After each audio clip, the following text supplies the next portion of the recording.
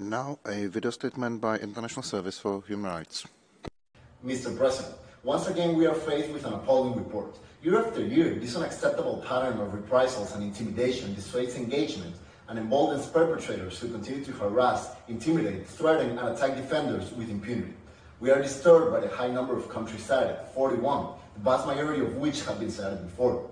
Through our campaign to end reprisals, we urge states to raise specific cases of reprisals, in particular those of Alexa Alfred Cunningham from Nicaragua, Vanessa Mendoza from Andorra, Kadar Abdi Ibrahim from Djibouti, Hong Kong Civil Society, Mariam Al-Balushi and Amina Al-Abduli from the United Arab Emirates. We are dismayed that the cases of Alexa, Mariam, and Amina were left out of the report. This year's report comes as an emblematic case, reaches a green milestone.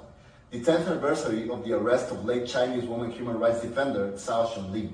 Zhao was detained by the authorities at Beijing's International Airport in September 2013 as she tried to make her way to Geneva to attend the Human Rights Council ahead of China's second UPR.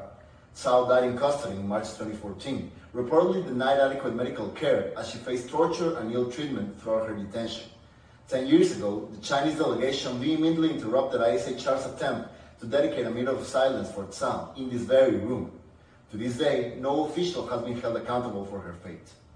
States must use this dialogue to speak out about specific cases, push for accountability, an end to impunity, and reparations for victims.